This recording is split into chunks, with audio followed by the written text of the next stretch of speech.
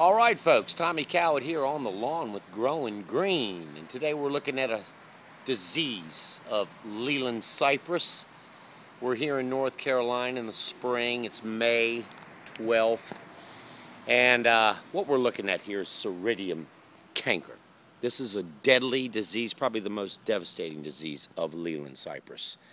And one way you can tell the difference between Seridium canker and botrysphaeria canker, which are the two main diseases that cause a lot of dieback to the Leyland Cypress. As you can see, it's spreading.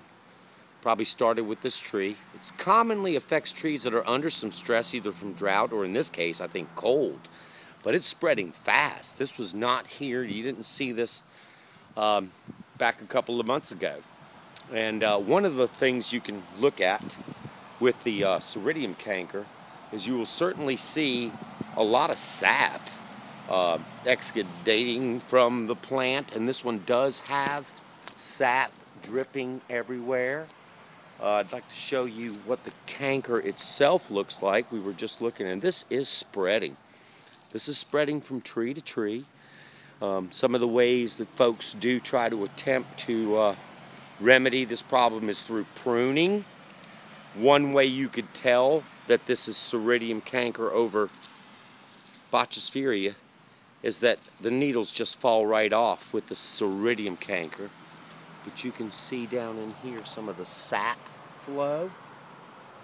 That was a vine that was up in there. There's a canker forming here. It's an elongated canker that you'll find. I'm looking for one of these big ones that's on some of these branches. There's one I found a little while ago. It was about a foot long.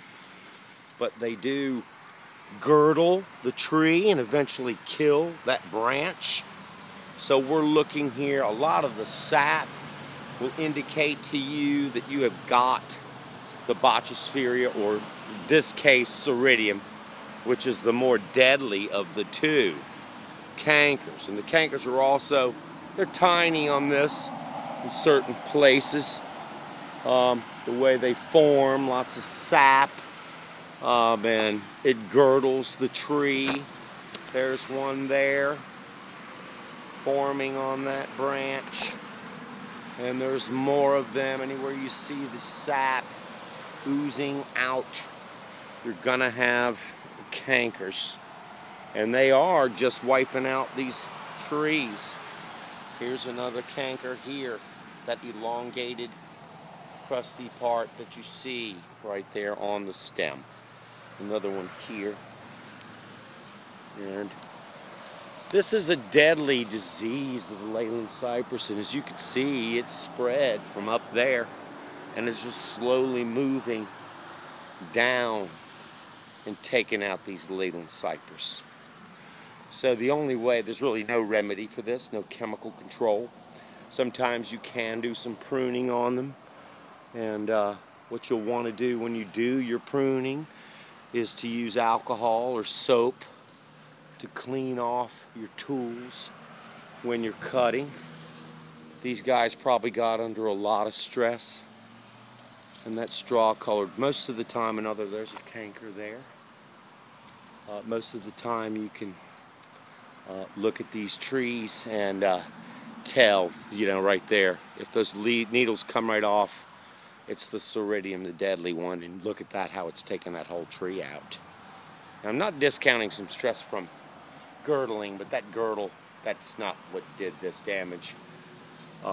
This strap, it is more of the fact, now it looks like somebody did some cutting to take some cankers in for, an investigation. Probably sent that off to NC State.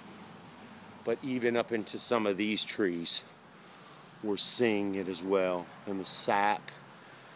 We had an extremely cold winter, and it's killing them. So really, they'll probably have to remove these trees, and I would plant back.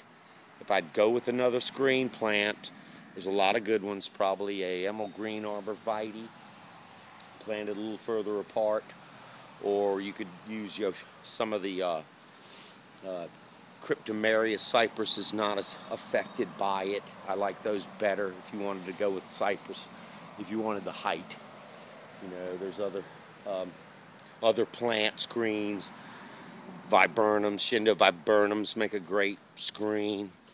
But anyway, gosh, it's a shame we're losing these trees.